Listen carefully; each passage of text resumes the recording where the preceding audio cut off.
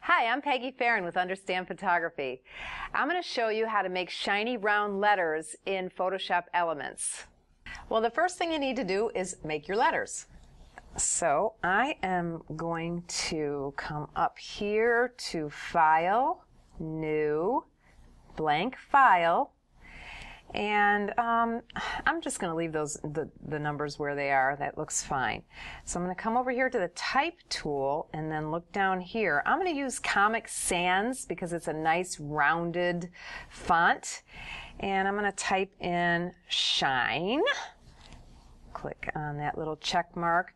I'm going to just pull these nodes to make it a little bit bigger and then just kind of move it where I want it, right in the center. And the nice thing about Photoshop Elements is this FX. So click on FX if it isn't already open. And the best place to look is in Styles. On Inner Glows, we have a style called Blue Ghost, which is kind of cool.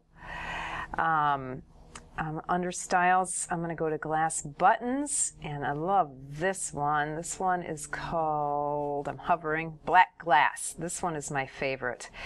You also can go back into Styles, look under here, and you're going to see Wow Chrome. Well, that sounds like shiny, doesn't it?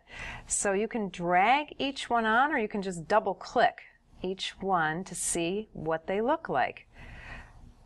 I personally like the glass buttons. I like the black glass better, so I am going to use that. So there you have it, shiny round letters in Photoshop Elements.